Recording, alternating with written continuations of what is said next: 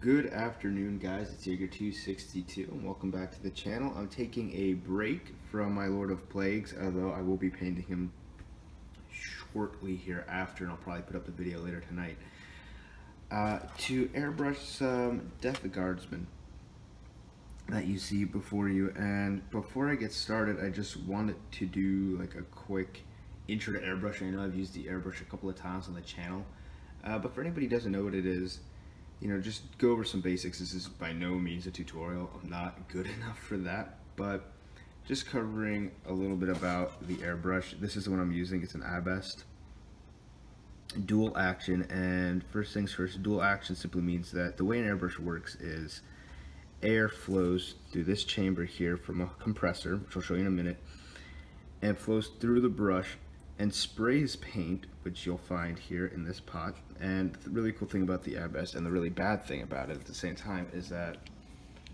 the pot comes off for easier cleaning, but it means that paint gets trapped in that reservoir right here. But other than that, the essentials of an airbrush is just that. You're just painting with air. So air flows through here, passes through the paint, and the paint sprays out here. Now, how much paint, how fast, and how hard are all things that determine what it's going to look like. And how hard is basically just PSI, how much pressure you're applying, and it's all contingent on the needle, which I don't know if I can get it to focus. There it is, the needle.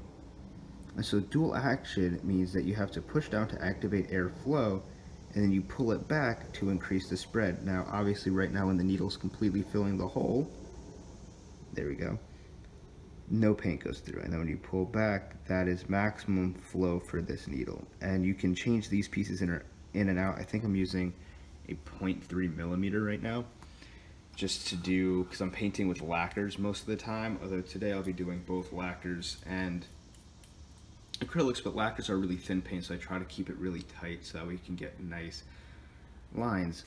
And so that's pretty much the basics of the airbrush, like a really quick rundown. Again, not really a tutorial, but paint goes in the pot or reservoir on top, hook it up to a compressor via a hose, and right here is a moisture trap. Any type of compressed air will build up moisture over time, so this basically just acts as a trap to capture the moisture before it gets into the airbrush, because it will disturb airflow, and for acrylics it really damages the final finish because they're water-based.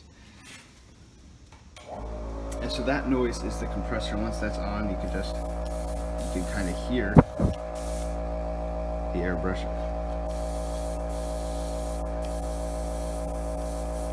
That's pretty much it. There's the basics. So for today's video, I'll be using Vallejo Surface Primer, German Panzer Gray for the dark areas, and white, there it is, white for the highlights. And the reason I'm doing that is because, again, lacquers are very thin. So hold on, let me turn this off. Lacquers are very thin, and so you can actually do a really, really great detailed pre-shading with them. And for the lacquer part, which I don't have here right now, but I'll show you before I paint it, it's going to be a Mr. Color or Mr. Paint, I don't remember which one it is, Russian green, just because I think it emulates the Death Guard look a little bit better. So let's get painting.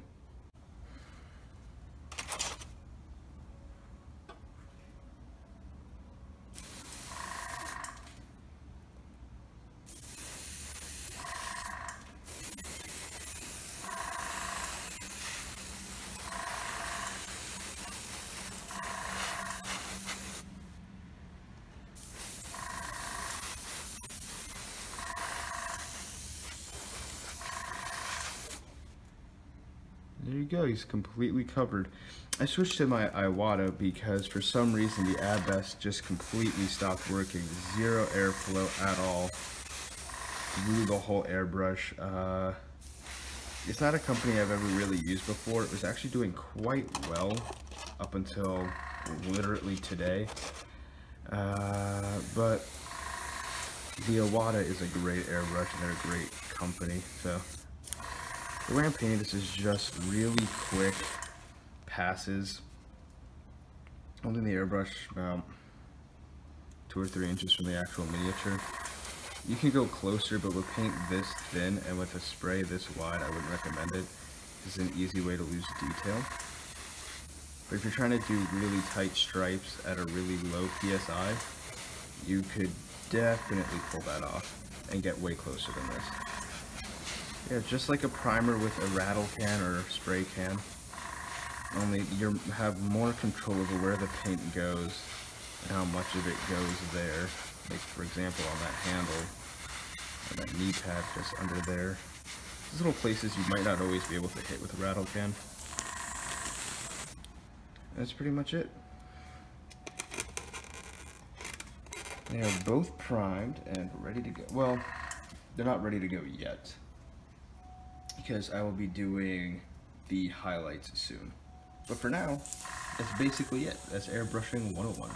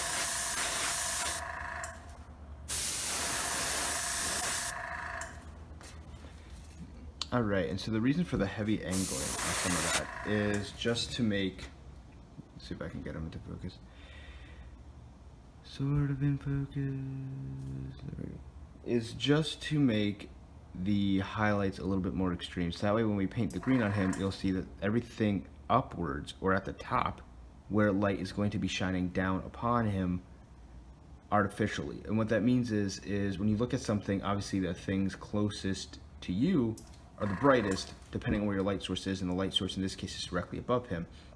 And so that's why everything under here remains the black primer, same thing there, and then everything on the top is white. So that when we spray the green over it, the green at the top will be brighter than the green at the bottom, simulating a harsher color modulation for better lighting effect. And that's pretty much it. Airbrush Basics 102. Pre-shading and highlighting. This is a really quick job though. Most times it won't look like this. It'll be a little bit more precise, but these miniatures are very small and my airbrushes are kind of freaking out right now. So let's get to the green. Okay, so we are using Mr. Paint's acrylic lacquer for the 0, which is Soviet green. The reason my voice is hard to hear is because at lacquer, you need to wear a mask, you need to wear breathing protection. It's a strong paint. It's bad, but I don't really need to talk for this. Let's get started.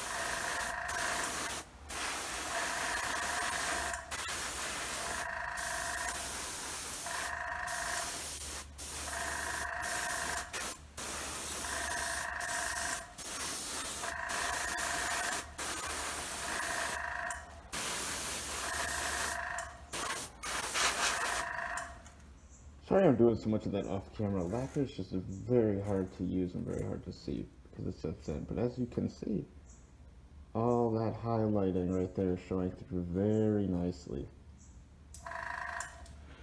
giving us a very nice modulated contrast between dark, between shadows and highlights.